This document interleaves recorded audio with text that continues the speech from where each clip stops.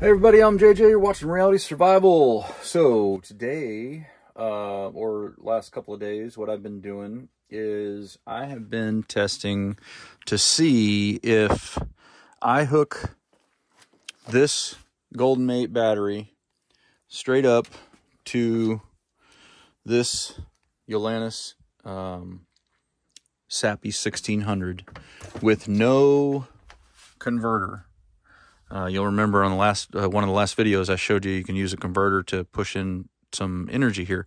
Well, one of the subscribers left some comments for me, and he said, hey, you don't need to use the converter because it's got the battery management system, whatever. It'll push the power in there, and you will be able to get a lot of juice out of it. Well, my thought is that you'd probably only get 50 or 60% of the battery out. So I wanted to do a test. And so that's what I did. So I charged that all the way up. Battery was at, I want to say it was 14.6 volts. It was over 14 volts when I started. And this was charged up to 100%. And then I did the DC capacity test. And we ended up getting 24.72 watt hours. So 2,524 watt hours. Now this unit is a 1536 watt hours, and that is a 1280. Now I also did a battery capacity test with this by itself to see what its efficiency is, and it is about 80% efficient. So that means and I'll put the math on the screen here, but if we take the 80% capacity of this one, and I don't remember what the number is right off the top of my head, like 12 something or whatever, and then we subtract that out from this total, then that's pretty close to 100% of that battery life's capacity that's in there. So that's awesome. So that means that you don't got to use those DC to DC converters. You can just hook a battery right into your smaller solar generator and not have to purchase these bigger ones with the bigger capacity, you know, that are like $3,000, $2,500, $3,000 or whatever. You could just stack up some of these batteries, have a few extras, and you're basically just using this to process the power and or the additional power from these.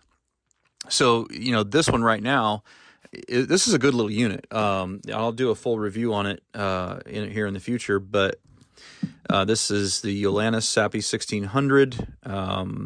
I got one for my son for Christmas. They don't have anything in the little apartment that they live in, and so I was like, you know, this seems to be a really good deal, and it's like $630.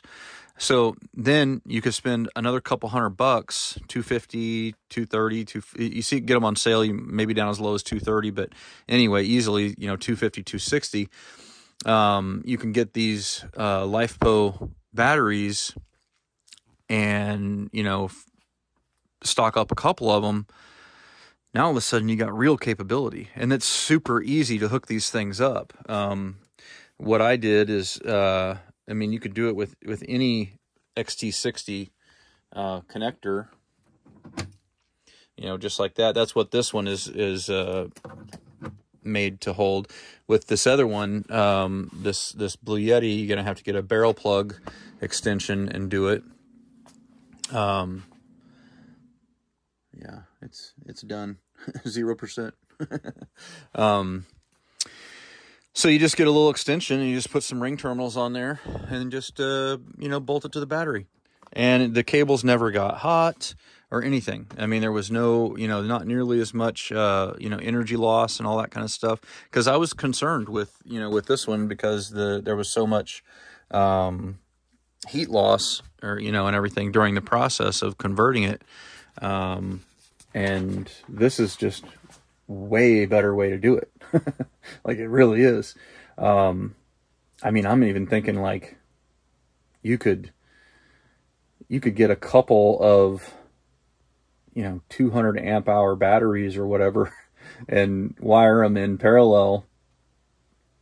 And I mean, you'd have a massive system, that you could just run off of this for, however long.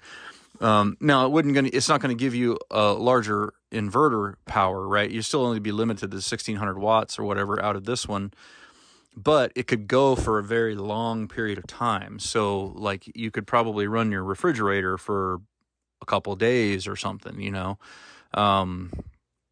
So anyway, I just wanted to share the results of this with you guys. I thought it was pretty cool, and it definitely seems to work just fine.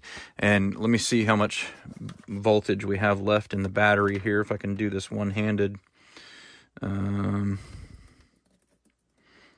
Okay, we get it. So we got 11.34 volts. So that's pretty well discharged, and towards the end of the cycle it was only putting in like 2 or 3 watts. It was just kind of trickling. The energy was just trickling out. It wasn't coming in full bore, but it did take this battery and that battery at a 100-watt load. It took 21 hours and 56 minutes and 30 seconds to run all that.